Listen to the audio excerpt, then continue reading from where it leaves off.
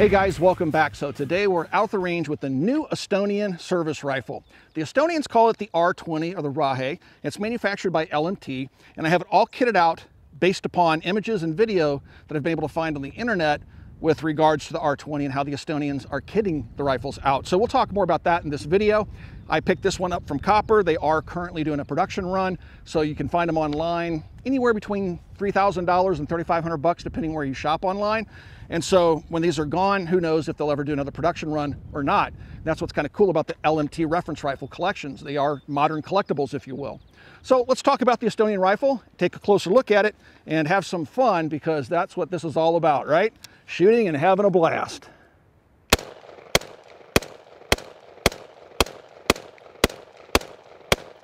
After the collapse of the Soviet Union, many of its former satellite states wanted to become NATO members, and that was because they wanted to protect themselves from future Russian aggression, something we know is a very real threat in today's world. Russia's currently invading Ukraine. They were doing so to stop them from joining NATO. They've also threatened Finland and Sweden with military invasion if they continue on the path of joining NATO. But in 2004, Estonia, with a couple of other former Soviet bloc countries, joined NATO. And at the time, they were using a number of different military service rifles, and that would include the Galil, an Israeli AK variant, and also the German G3 rifle. And so they were seeking to adopt a 5.56 rifle that would be compatible with its NATO's allies, and something that they felt was modern and would carry them, into the future in terms of small arms, and replace all the old weapons systems that they currently had in inventory. That's where we get the R20 you see here before you now. So next, let's talk about the reference rifles. One of the things I've changed on it, and then talk about how they've accessorized the rifle, or I've accessorized the rifle based upon how the Estonians have accessorized it based upon the videos and images I've seen coming out of Estonia. The reference rifle that you can pick up here in the United States obviously is going to be semi-automatic. The rifle will come with a Magpul stock on it, and I removed that Magpul stock and put on a standard Colt M4 style stock, because based upon the images I see coming out of Estonia, this is the stock that they're actually using.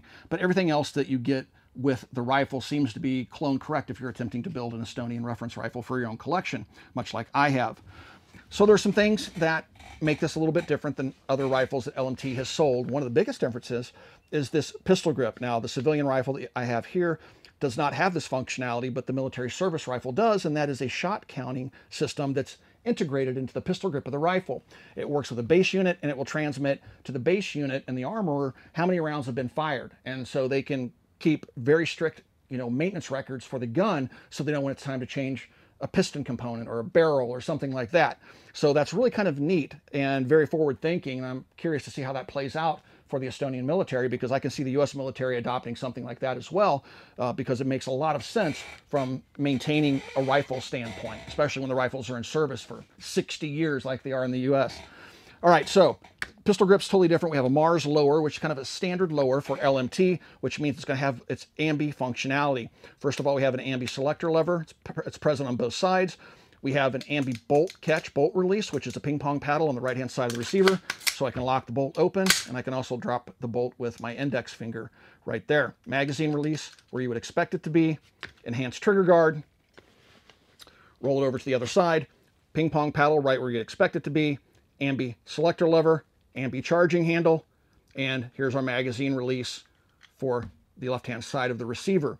You will also notice that it has a very flared magazine well to facilitate rapid magazine changes.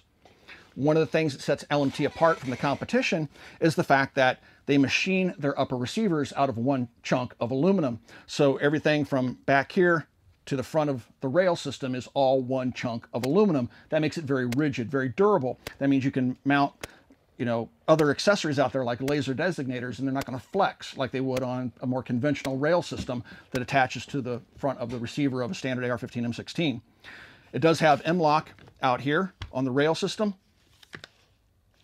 and it does feature LMT's quick change barrel system. So it basically pinches the barrel full 360 degrees, holds it very tightly, and you can take the barrel out, put it in just minutes, and it should maintain very minimal zero shift. Moving out to the end, we have a Gen 2 gas block. This is a short stroke gas piston gun.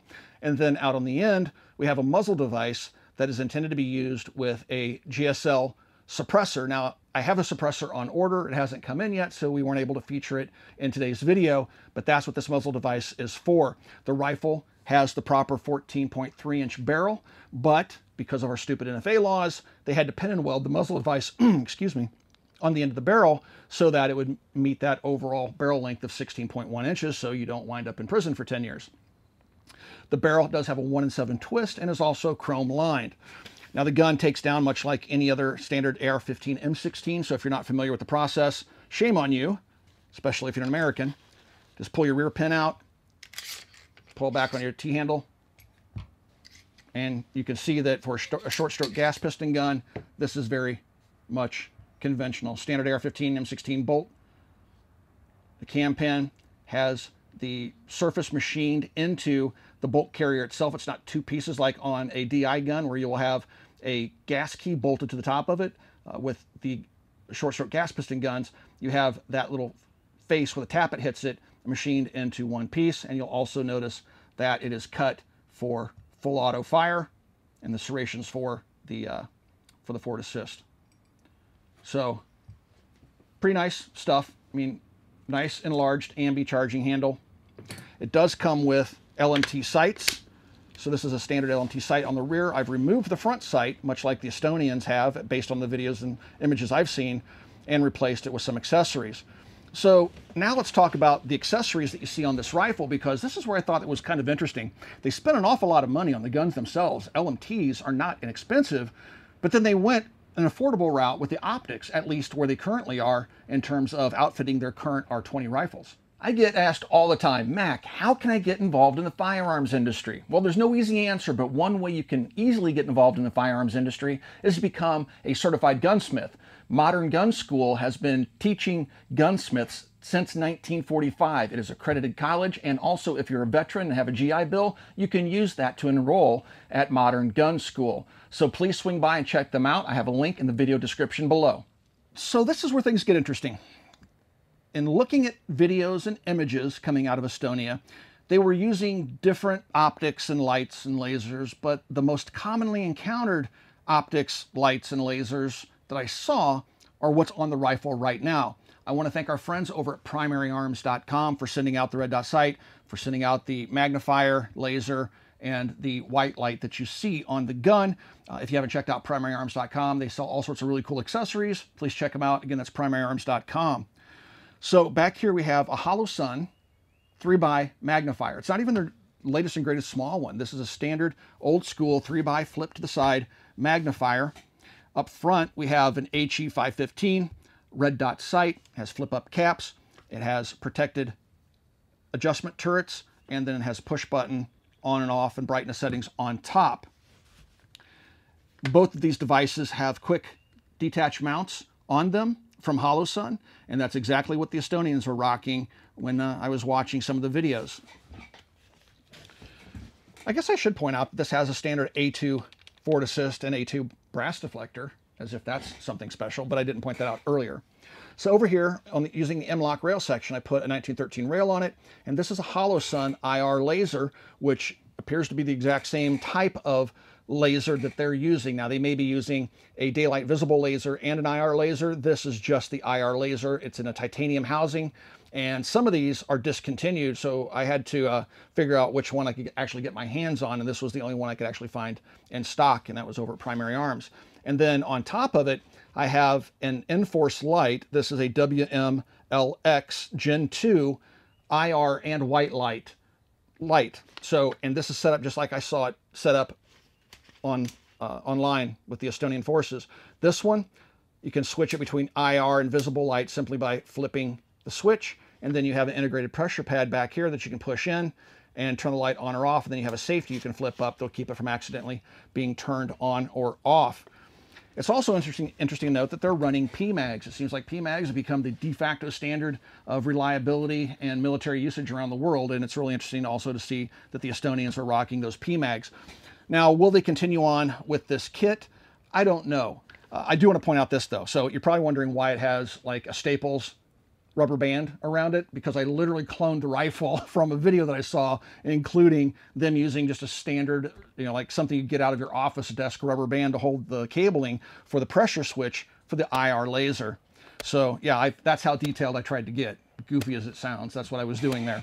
So anyway, yeah, this is really interesting, and I wonder if they're going to continue on with the hollow sun optics. I've heard a couple of different theories as to why they went with hollow sun optics, but I'm not going to repeat those because those are just theories and guesses, and I don't want to, you know, take any guesses. Now, the downside of doing this particular setup, we have the LMT sights that come on the rifle, but to run the light where they're running it, at least in video, you do have to remove your front sight, so you will lose your backup iron sight capabilities if you go this route. Now, you can take this light off here, maybe put it off onto the side and leave your front sight up there, and you can flip this up, and it will co-witness through the red dot sight.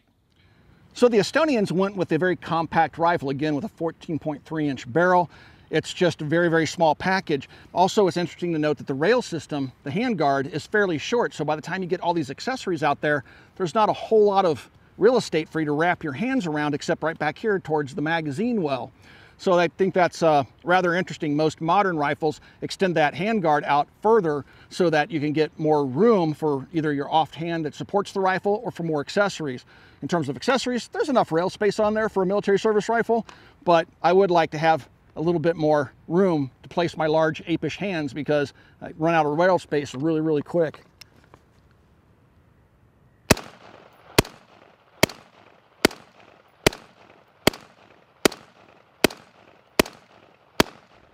LMT builds a really, really nice rifle. And so for a small arms collector like me, having a reference rifle that is a pretty much clone correct gun for any NATO country or any military in the world, NATO or not, is something that's going to be attractive to me. The downside to this rifle is the price. Again, these things are going to range in price from anywhere from $3,000 all the way up to $3,500, depending on where you find them. And again, they're only going to be in production for a short time. When LMT is done with their production run, they'll move on to something else, and these become modern day collectibles. All right, guys, if you enjoy the content here at the Military Arms Channel, please consider becoming part of our Patreon family. There is a link in the video description below.